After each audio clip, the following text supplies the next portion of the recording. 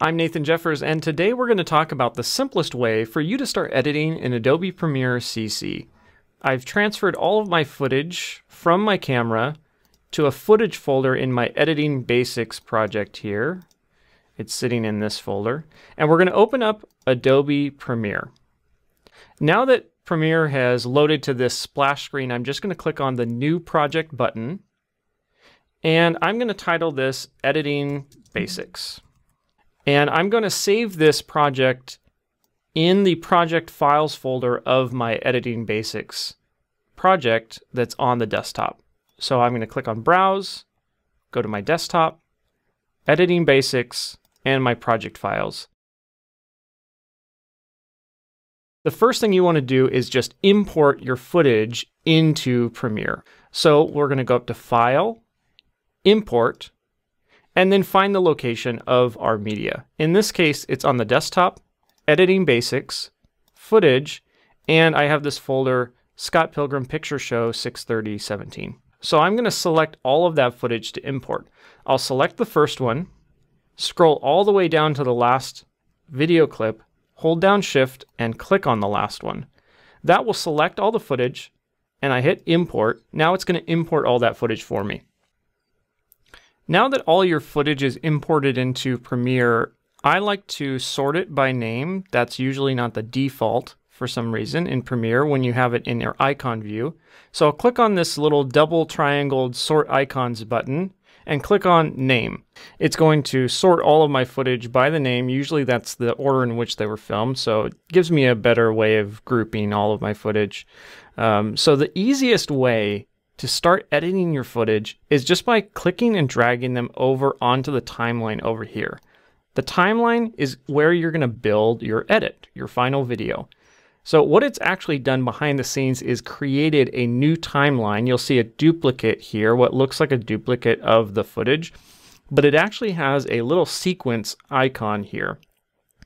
And what we can do is just simply single click on the name, and then instead of naming it exactly the same name as the clip, we'll just name it Scott Pilgrim Picture Show, the name that we want our actually final video to be named. I'll hit return, and now we have a project that's just Scott Pilgrim Picture Show with our clip inside of it. And now we can just start adding more clips. So say we want this one to be next, and then finally this clip. Once we have all of our footage that we want on the timeline, or at least our first few shots, I'm going to show you how to use simply two tools to start editing. The first one is the selection tool.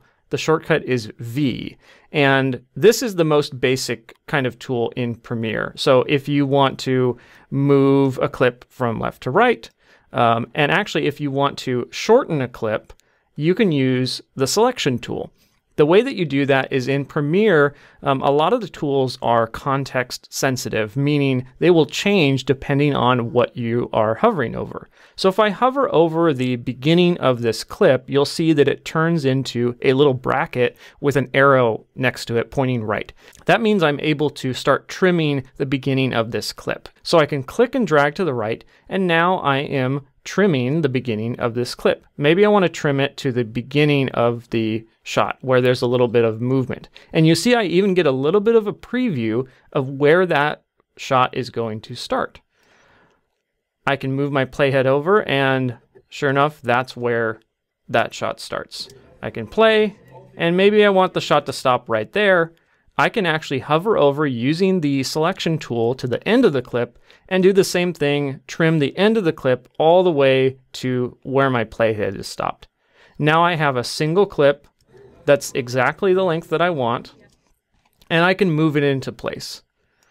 The other way to make cuts in the timeline is to use the razor tool, shortcut C. So if I have a shot that I want to cut the beginning and end of in the middle here, say I have a pan down shot to the location of the building, I can make a cut where I want the footage to begin and end. So if I want it to begin at the sky here, I will make a cut simply by single clicking on the footage, and that's made a cut. And I'll press play to the end, and that seems good. And I'm going to make another cut. Now I'm going to switch over to my selection tool using the V shortcut, select all the footage that I don't want, and hit delete. Now I can even select the space that I don't want here on the timeline and hit delete. I can even select space between clips and hit delete. That'll make sure that there's no black frames between clips. Let's quickly even edit this clip using just the selection tool as well. And we are going to set our in and out points here and move this over. So now that's the simplest way to start editing. We've imported our footage onto the hard drive from our camera. We've opened up Premiere, saved the project. We've imported our footage into the project, put our clips into the timeline, and just using the selection and razor tool, we've started to make our first edit. This method is really great for quick and basic projects, but if you're doing something larger, you might want to consider this other method of editing, opening footage in the source monitor and selecting from there. So the way that we start editing that way is we will double click on a piece of footage, and that will open that footage into the source monitor. Now I'm going to do a longer video that goes over the basics of the interface, but to quickly go over it, we have our source monitor that's tied to our footage down here, and we have our program monitor that's tied to our playhead over here on our timeline. Think of the playhead as a little eyeball that's looking straight down, and whatever it sees is going to show up in the program monitor. So if I hover over this clip, this piece of footage, that frame, is going to show up in the program monitor. Opening footage up in the source monitor allows us to select exactly the point that we want and import only that part of the footage into our timeline. So let's play through this shot and find what we want.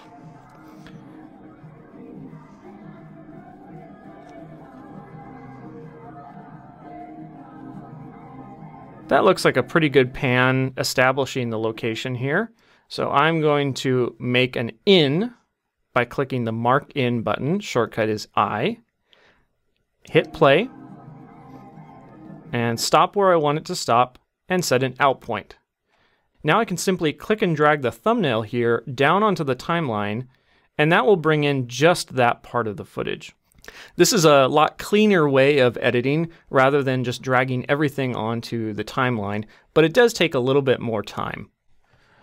Some things to keep in mind is that when you create your first sequence, when you drag over your clip to the empty sequence over here, it actually creates a sequence with the same settings as your original footage. So if you use two different types of cameras that maybe are at different settings, you will want to be aware of that. If a piece of footage is a lot smaller or a different resolution, it will look different and you'll have to respond to that accordingly. Say, for instance, you import an image into your project and it's not the exact size of your sequence, it's going to be a little bit smaller. So let's import one right now. I have a poster of Scott Pilgrim. So I'm going to go to Desktop, Editing Basics, Images, and then this is the poster for the film. I'm going to import that and then click and drag it onto my timeline. And what you can see is that is a very low resolution image. I want that to fill the screen. So I will right click on the clip and then select Set to Frame Size.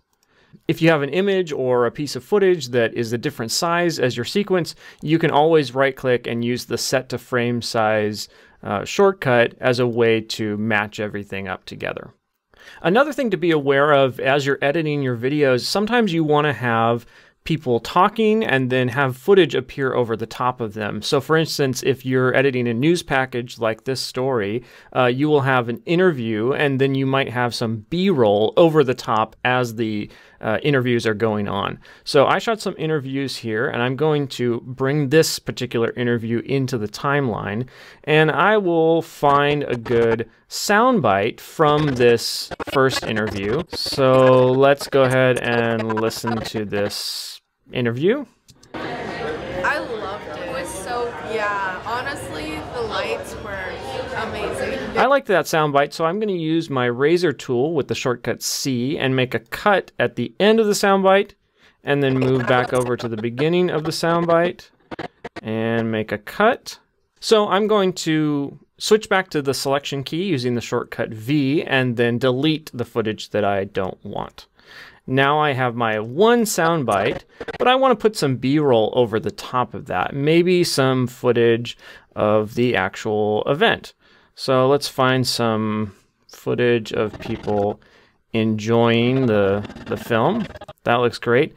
But I just want to bring in the video. So I've double-clicked on this, opened it up in the source monitor, and I'm going to use my in and out method of editing. So I'm going to set an in point here and hit play using spacebar, and that seems like a good moment. Set an out point. And now instead of clicking and dragging on this thumbnail, I'm only going to bring in the video by clicking and dragging on the video film strip icon here and bring this onto video track 2. So now, while I have them speaking... I loved it. It was so, yeah, honestly, the lights were amazing. Now I hear them, but I am seeing the footage that is on the top. Again, I use the metaphor of the playhead as an eyeball looking straight down. So if you look at the timeline, I have a clip of the audience on top of the interview, and so that is going to be the image that shows up in our final video during that segment. And I can extend it, move it around wherever I want it to be, and I can continue adding more clips in this manner. So if you had a lot of different sound bites and interviews, you could have all of them be on video track 1, and then all of your B-roll is on video track 2. That's another great way to keep organized. So this has been a very, very basic introduction into Premiere Pro CC. I'm going to do a much longer, more in-depth tutorial in the future, so watch out for that. If you do have any questions, feel free to ask me in the comments below. I'm Nathan Jeffers. Thanks for watching.